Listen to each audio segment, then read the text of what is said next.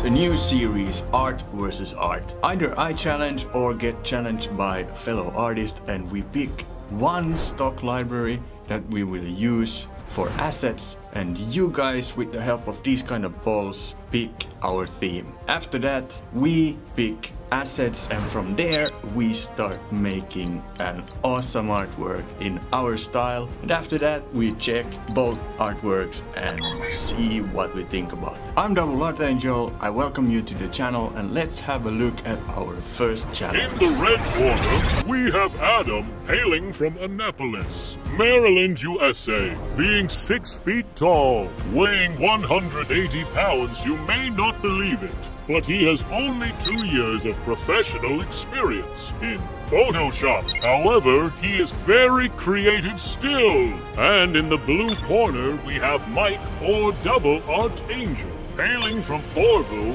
Finland, being 5'11" and weighing 180 pounds. He has been a professional Photoshop graphics designer officially since 2015.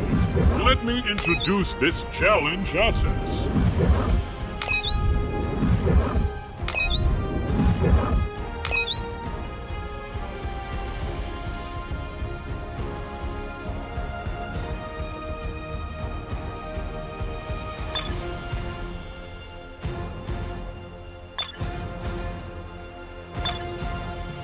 Let the epic battle begin!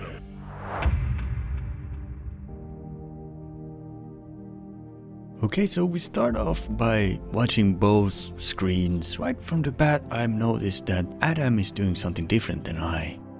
He starts by building his composition from the foreground rather than the background, adding motion blur to his subjects already in the beginning of the comp.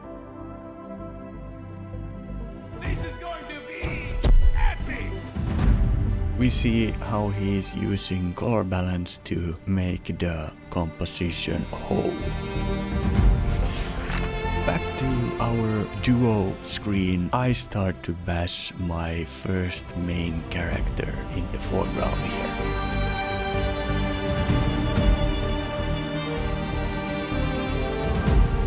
Now, I started by just clipping out the person from the asset picture, and by using these 3D assets that we have from Envato, I decided to build my own two-handed sword because I wanted a two-hand sword versus sword and shield kind of duo.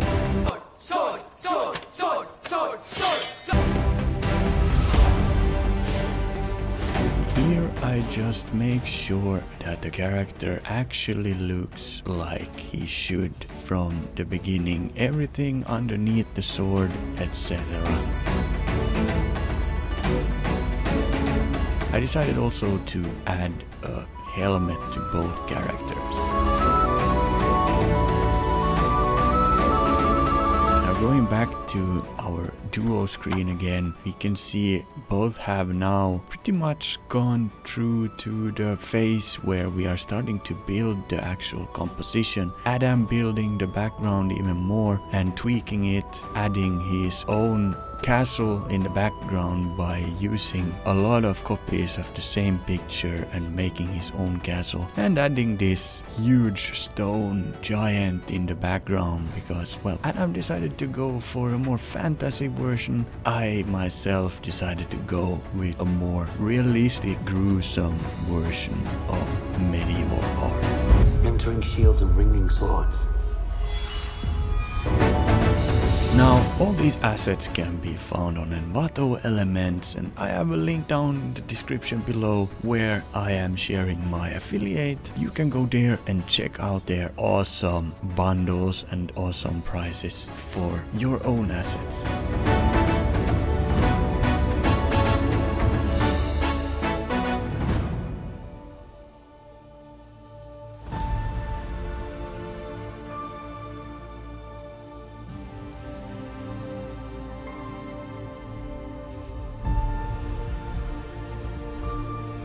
Here Adam starts to highlight his characters. I make sure that my characters are not the same. Both were red from the beginning, so I make one blue and one red.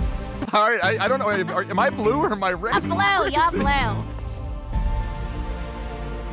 Now Adam's workflow is super intriguing, and he now starts to add highlights and shadows to the background. By tweaking level, layers and so on, he get the right kind of blend here.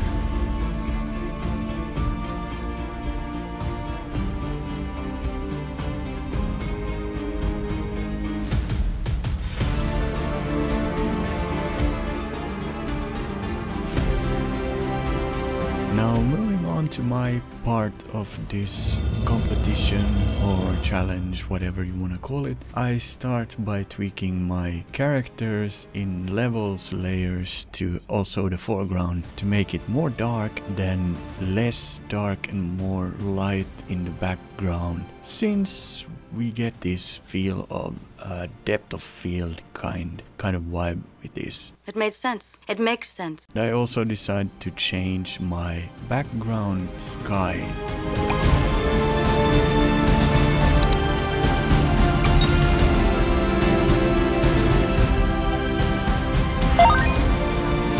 Now here we start both to highlight our assets. Adam decides to use adjustment layers that are, I think they are color dodge, and also a lot of color layers as overlay above, when I instead use my gradient layer. It's basically the same thing, except for with the gradient layer you have less control in lots of picks, but you have more control when you mask away from it.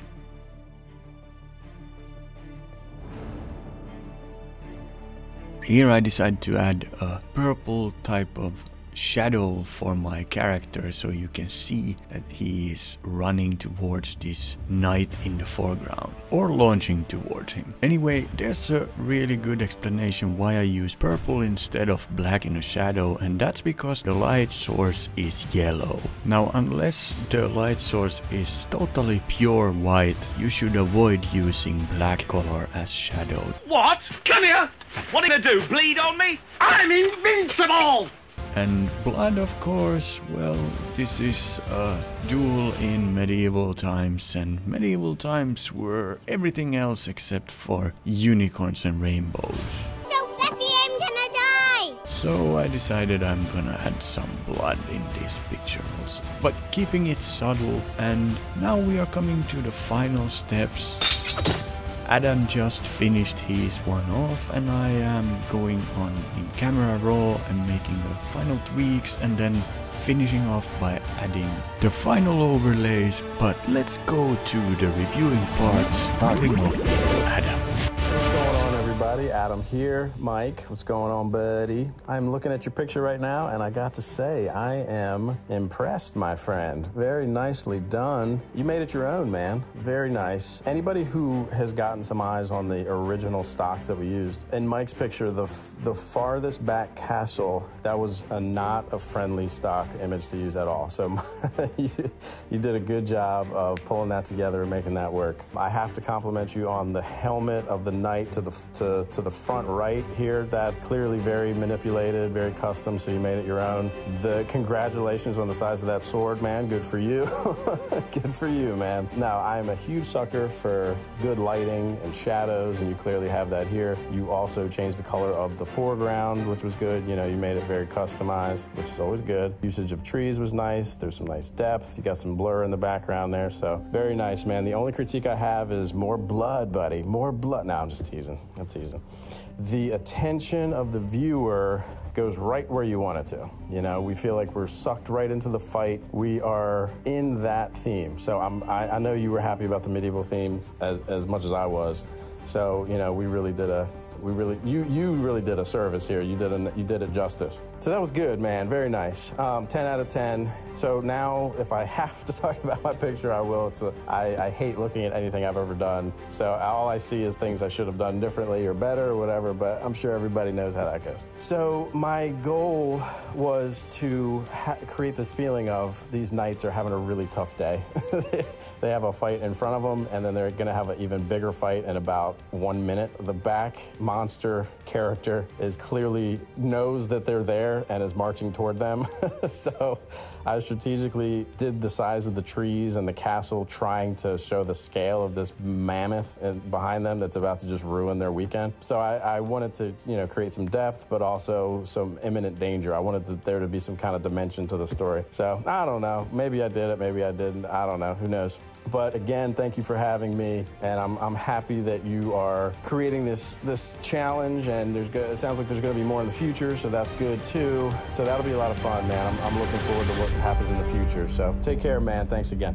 Okay, thank you, Adam. So let's start off with Adam's artwork, and yeah, he did really do a great job in putting the comp together. I mean, I love the aspect ratio with the big huge giant, and apparently the Crusaders have gotten like big giants on their side these days too, because, well, I don't know. But I love the story that you are trying to tell here in this one.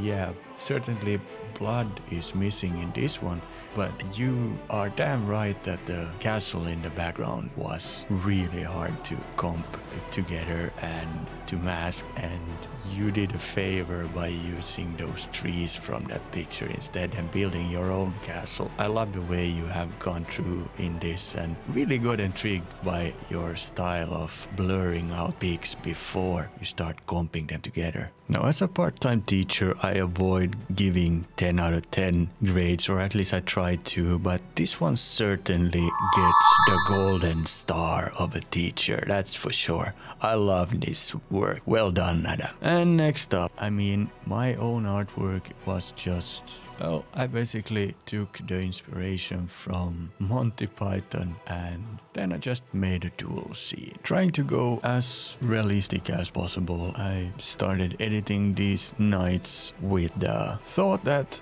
we will probably have quite the same styles, but still totally different. Anyway, let's go to the outro. Okay guys, so that's this week's video, and once again my end result looks like this. This was super awesome and fun doing with Adam. I have only one question for you guys, and that is, which one do you like more? I will put up a poll both on Instagram and here and in my stories where you can choose. Now, both me and Adam are grown-ups and adults, millennials, because this was the battle of millennials, right? We won't take it so seriously, but we still would love to know what you guys think and like. Anyway, this series will keep going whenever I get a challenger, and you can be that challenger. Just throw an email, I have a link down in the description, and challenge me by just typing "I challenge you" to Art vs Art. Anyway, next week we are going back to my advanced tutorials, the second one of them, and this is gonna be an in-depth composition tutorial where I tell specific technical terms, how to use them, like the golden ratio or rule of third and so on.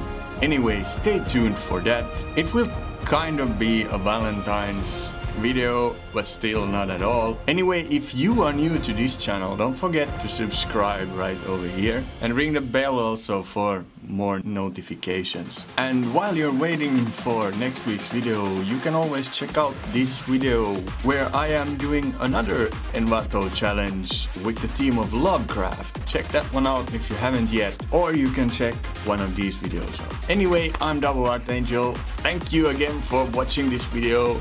Stay tuned for more, and I catch you in the next one.